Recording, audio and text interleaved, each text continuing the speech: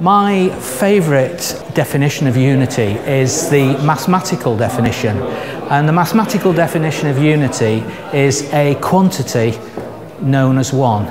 Just imagine in a town where the church was known as one. What difference would that make to a town and a city? How would those outside the church see the church? Are we up for the challenge?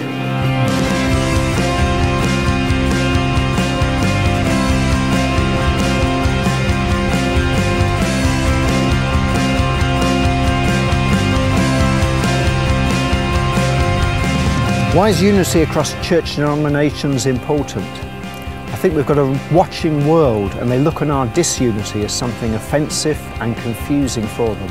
Our unity helps our mission. Unity across the church denominations is radically important because we're made to be one body, not different with different parts.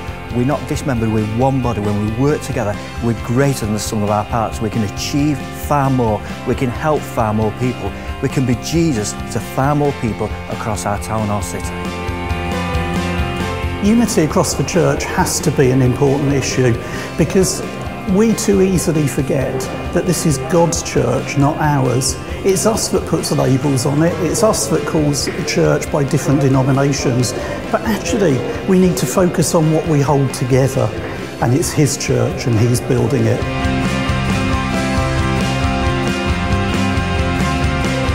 I think unity amongst church denominations is really important because the church needs to be about diversity and embracing difference in people, not expecting people to be the same, but actually we're all unique.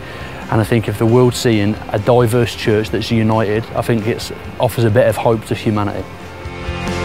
Nobody has the full picture. Everybody connects with different people in different ways. We can all learn from each other. An effective church is focused on Jesus' love, on Jesus' mission. An effective church is one that looks at Jesus' model and speaks about Him and speaks about the truth of God, but also acts within the community and shares that with others too. So an effective church isn't just what we do within the building on a Sunday, but it's what we all do throughout every day of the year, in our working life, in our home life, on our street life. An effective church is witnessing and sharing the love of Jesus where people are at in a very real and very tangible way. There's a real power in being together, and something very special when church leaders gather together and they stand together.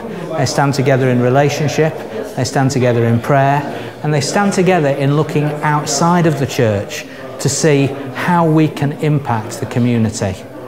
The future of the church is together. There is only one church, and it is that church that Christ is coming back for.